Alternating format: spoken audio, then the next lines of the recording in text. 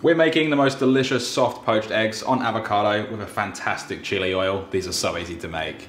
To start, we're going to bring a saucepan of water to a boil. Just place this over a high heat. We can then add in 1 tablespoon of vinegar or lemon juice. This is just going to help the egg coagulate and hold its shape. In the meantime, we can prepare our avocados. The amount is completely up to you. Just put a knife around that seed. Just gently place it around. Then just twist it open just like that. We can then use a spoon, just scoop out that flesh, adding it into a bowl. Once you have that done, hit it up with a little bit of sea salt flakes, as well as some cracked black pepper, and a squeeze of about 1/4 of a lemon.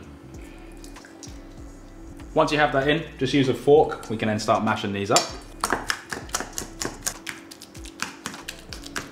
Now once the water's at a boil, we can then crack in our eggs.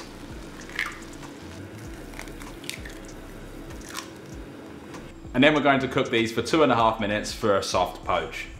After 2.5 minutes, then have these beautiful soft eggs. Just drain off any of that water and then add them to a paper towel or a tea towel like this. Once that's done, we can then use our homemade butter. Spread that on some beautiful sourdough. Spoon over your smashed avocado. Top these with those poached eggs. Top with the chili oil that we made in the previous video. Garnish with some cracked black pepper. And finally, hit it up with some flat leaf parsley.